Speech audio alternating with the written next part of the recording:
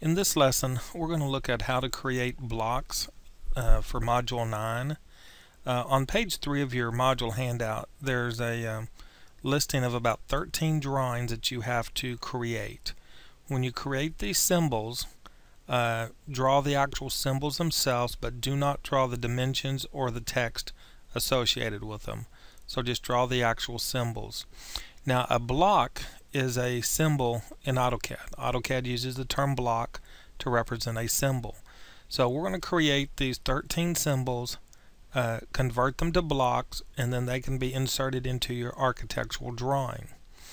The first step in creating blocks is they must be drawn. So someone has to draw the symbols. The first block that we're going to look at is the door. The door, when you look at the actual dimensions on your Module 3 handout, you'll notice that it is 1 inch by 1 inch. This is called a 1 by 1 block. It's going to represent all of our door sizes for left-handed doors and right-handed doors. When we insert these, we're going to scale them to the size of the door in inches. So to get started with to draw this, the easiest way to do this is to use your line command and draw a line at angle 135, 1 inch long. So I'm going to draw this at angle 135. If I can get my polar to snap correctly, 45 degrees. So we'll snap this in 135.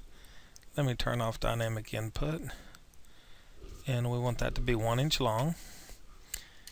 And then to draw the arc, we're going to use the arc method, start, center, end. So the starting point is at the top, the center point is the bottom corner, and then to draw the arc, rotate it to 180 degrees and then stop. Pick that point and you have a door. Okay. So now that you know how to draw the door, let's take a look at the process of how to convert it to a block.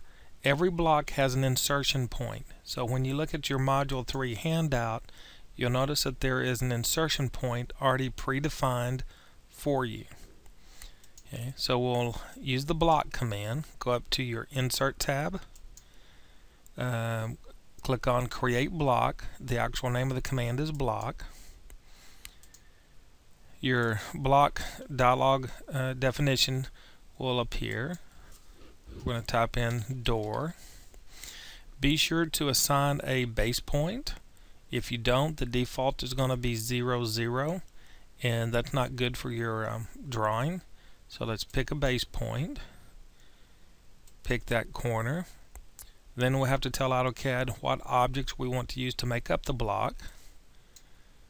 Select the two items. And then here we have three options: retain, convert to block, or delete.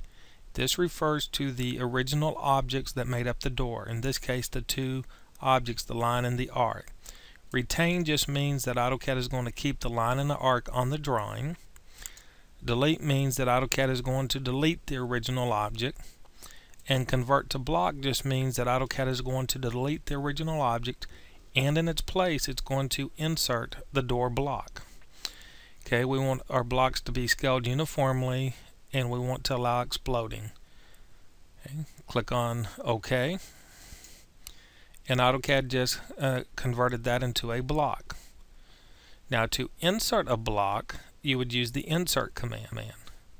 Click on Insert, and you'll notice here in your Insert tool it lists all of the blocks that are in this drawing. There just happens to be one called Door, and then another one called Dot, which is used for dimensioning purposes. So I'm going to insert the door, and AutoCAD will insert that as a single block. Okay. So the process is the same for all of these. You draw the objects on layer 0. Once you draw them, then you go through the blocking process. We'll go to Insert, Block. We'll call this 40 BFD, which is bifold door. Select a base point. Select the objects.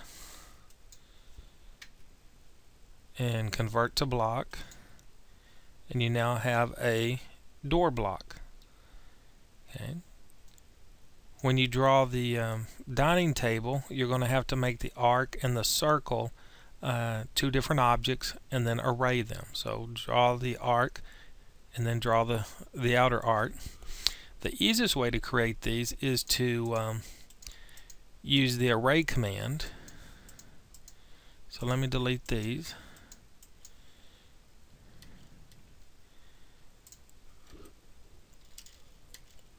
And I'm going to leave just one of these.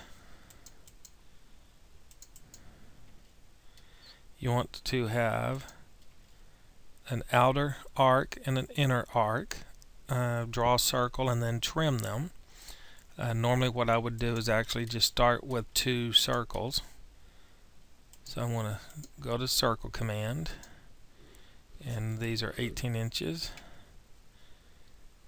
I'm sorry, those are 9 inches.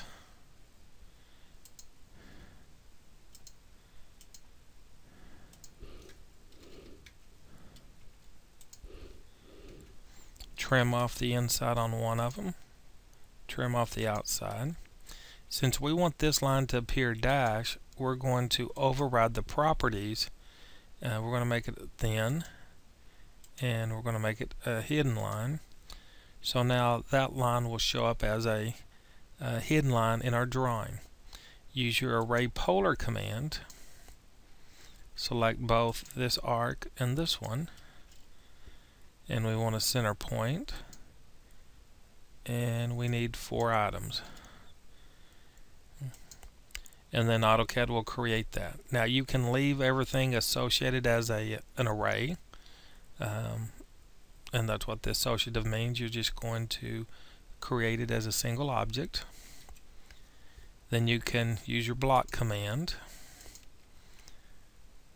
You'll notice in the past we went in and out of the dialog box 3 times.